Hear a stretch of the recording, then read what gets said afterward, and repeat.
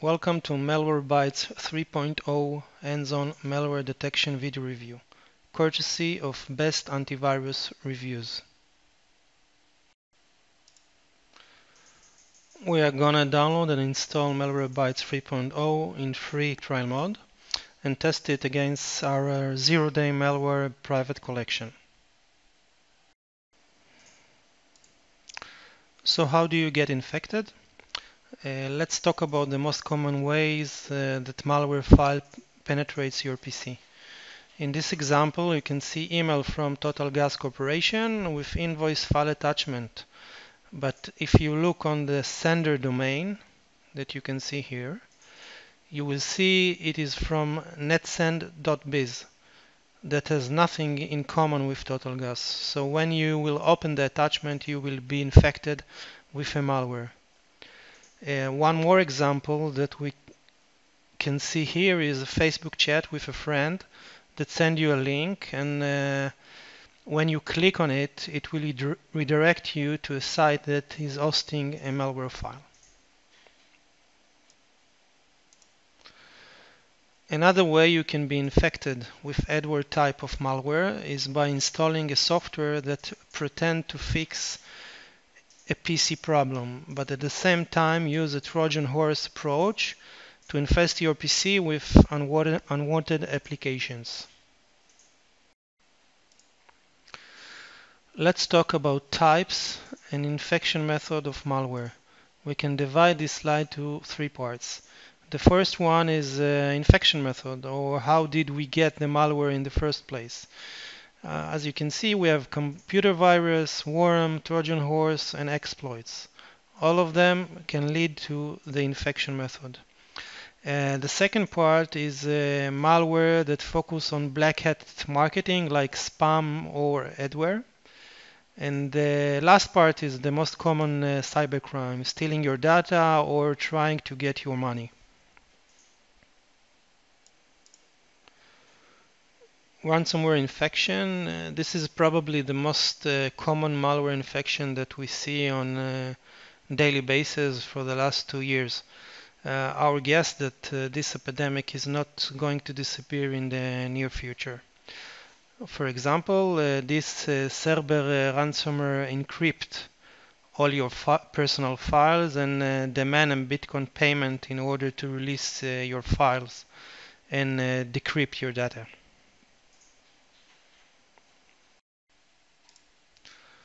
So what we are going to do in this protection hands-on test, we have a private zero-day malware collection that we collect by monitoring traffic on several ISP gateways.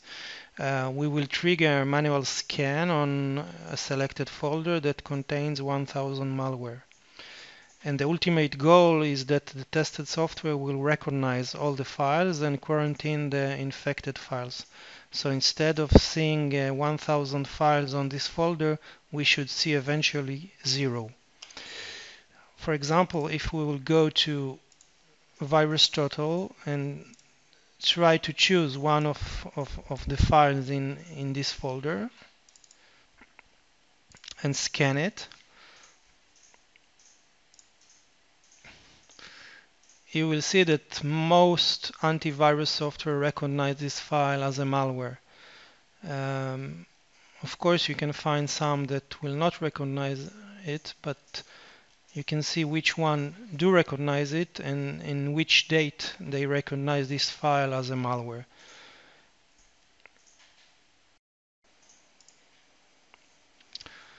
Let's talk about how antivirus signature engine is working. Each time you update your antivirus definition, one of the things that are being updated is the signature database. This signature includes aggregated data of many MD5 signatures. The MD5 signature is a string contains number and letters that can only represent one file. So if we will go to an online service that can take a file and generate an MD5 string from this file, we can copy this file and again search for one item on VirusTotal. As you can see, this MD5 string generates only one malware.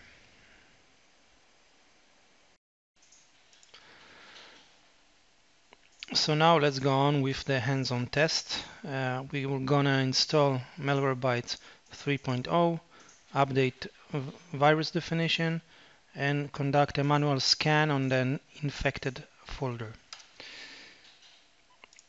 So we will download the free download at Malwarebytes website.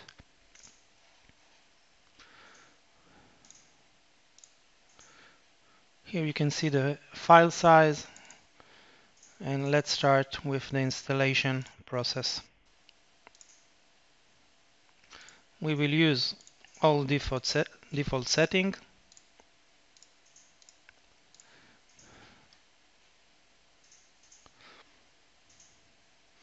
And as you can see, the installation is quite fast. The footprint of the program is very small.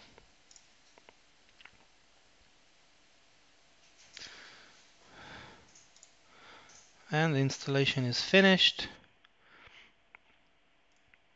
We will enable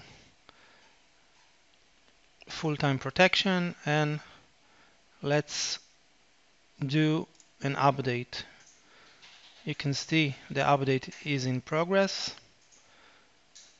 and as soon as the update will finish, we can start the test.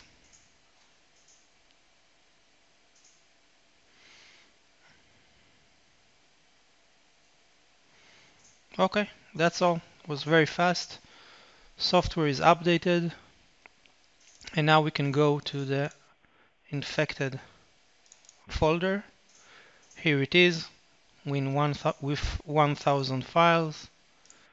Right click on the folder and select Scan with Malwarebytes. The scan is in progress. I will use fast forward.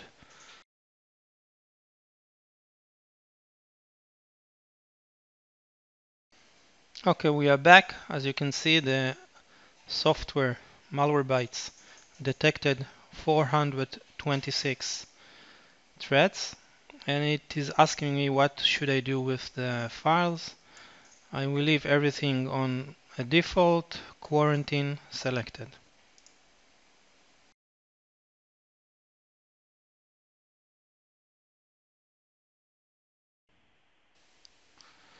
Okay, the scan is finished. Malwarebytes is asking me to reboot the computer, but because none of the software were actually installed on the computer, there is really no need to do that.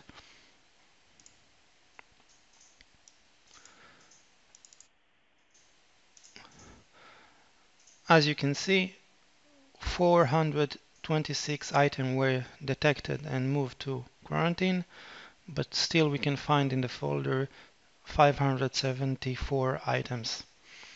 So this gives us a 33% detection rate. It's not so high, but in the review itself we will talk about it, what's the meaning of this ratio. And now we can do a small check. We will open VirusTotal and choose one of the files that left on the folder, scan it, and as you can see, a file is left on the folder, still being detected as a malware with many of the other antivirus vendors.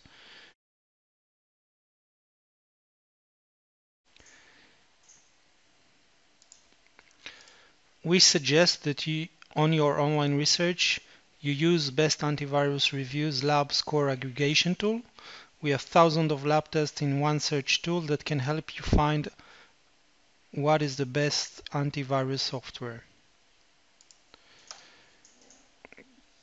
You go to the tool, choose your platform, the relevant time frame of the test. We suggest using 2 years, and your operation system, and press the calculate button. It will immediately calculate what is the best antivirus software according to thousands of lab tests available on the internet. You can see the labs from the new one to the old one from several separate laboratories. Thank you for watching this video review.